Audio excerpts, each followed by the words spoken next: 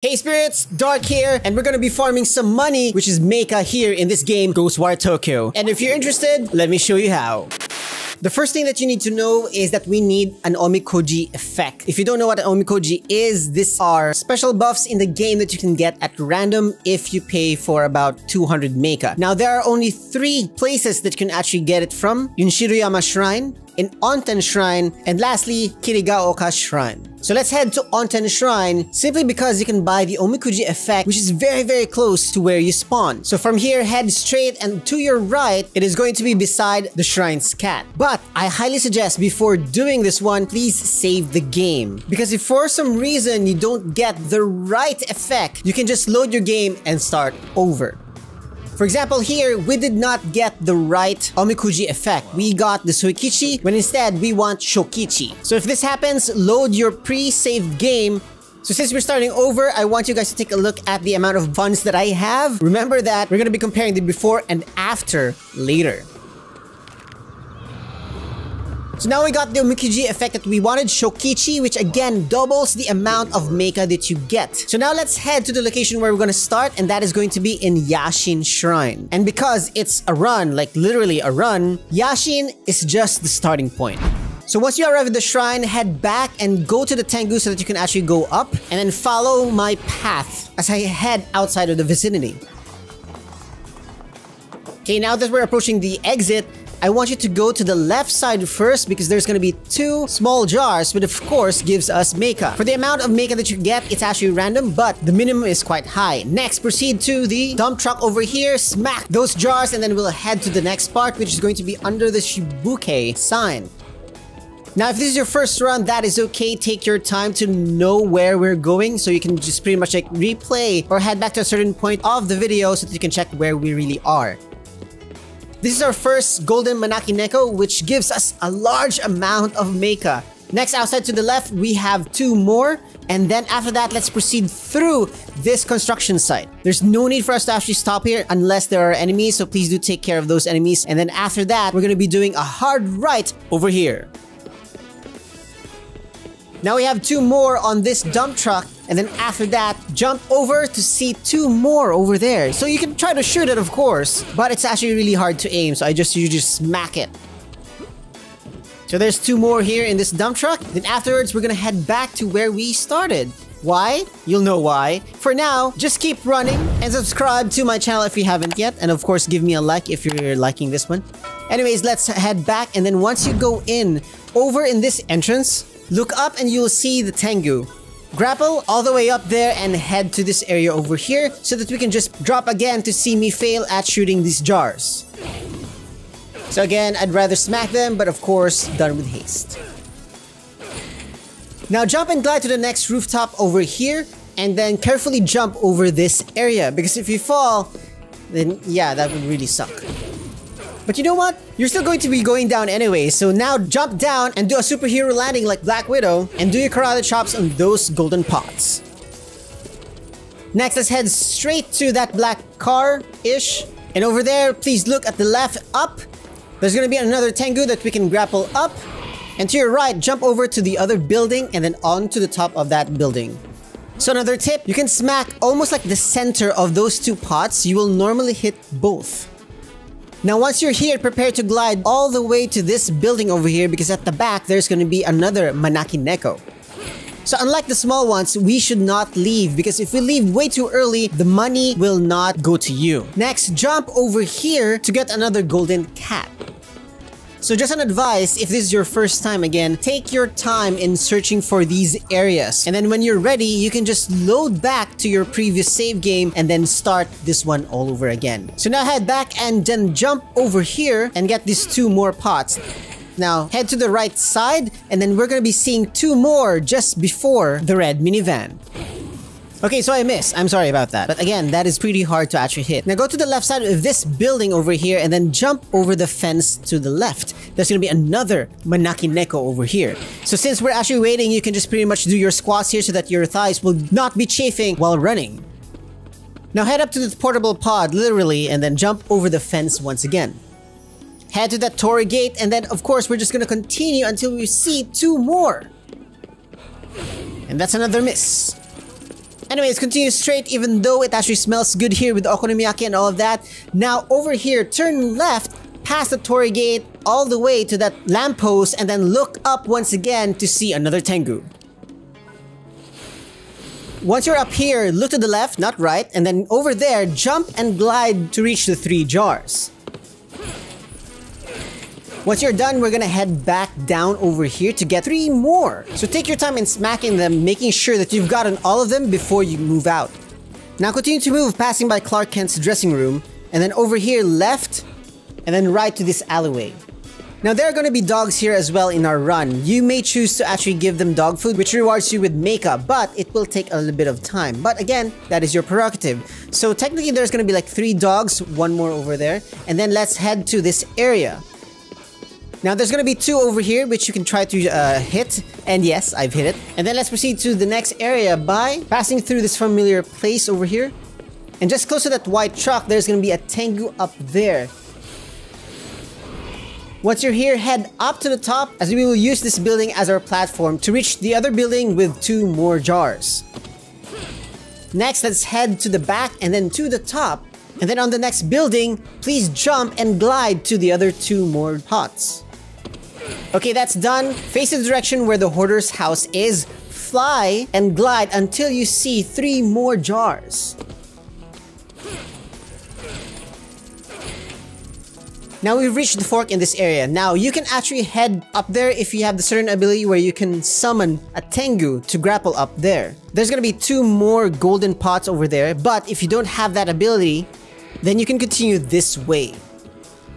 So normally there's gonna be enemies over here, so clear that out, and then we're gonna continue running, heading back to the tengu that we actually just used.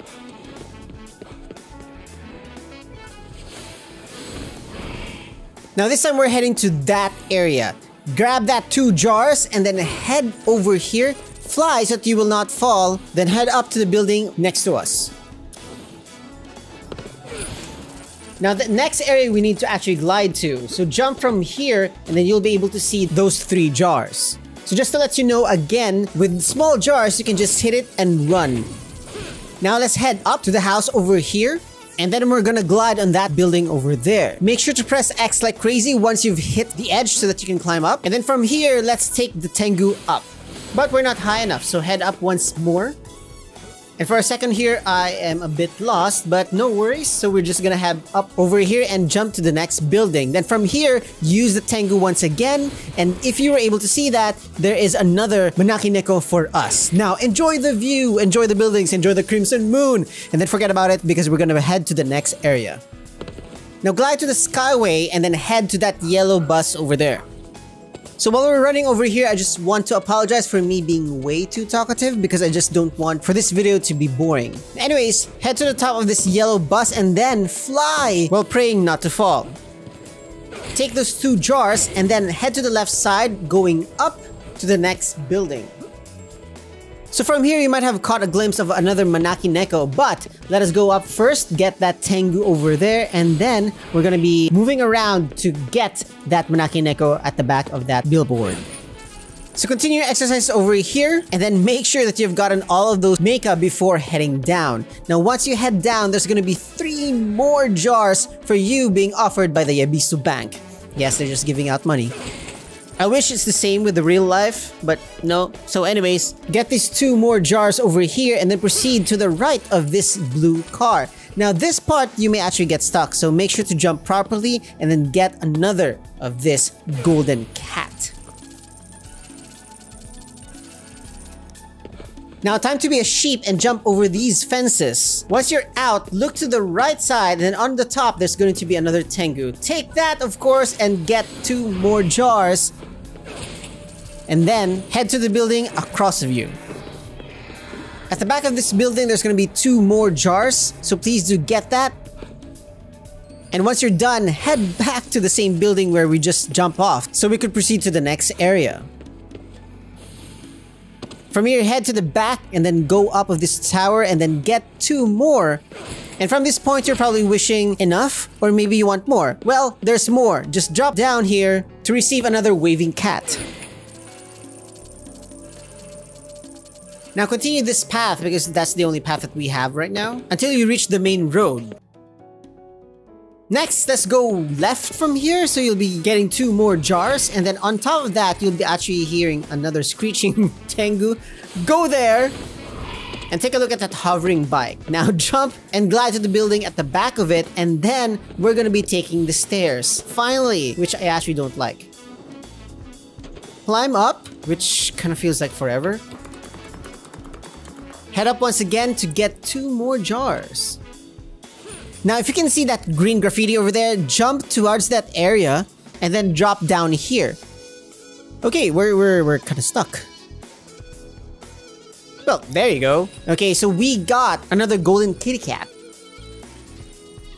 Now continue moving this path, jumping over those trash for whatever reason. Grab that 2 pots of gold so we could proceed to the next area, which is at the back of that building, which gives you 3 more pots of gold.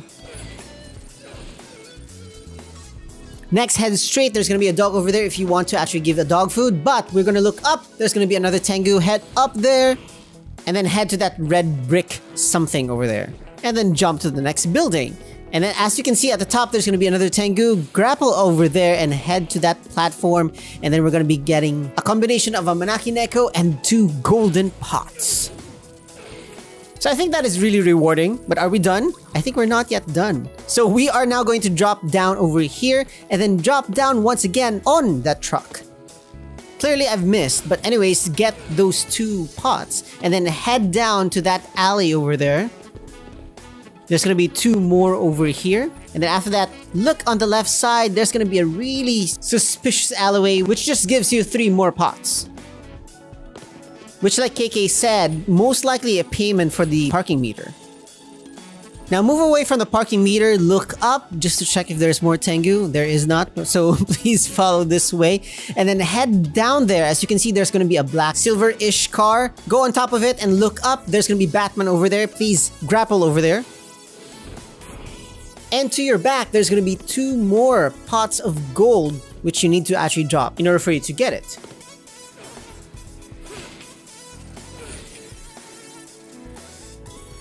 Now from here, follow where I'm actually gliding to. Once you drop down, there's gonna be 2 jars on the right and then 2 more jars on the left.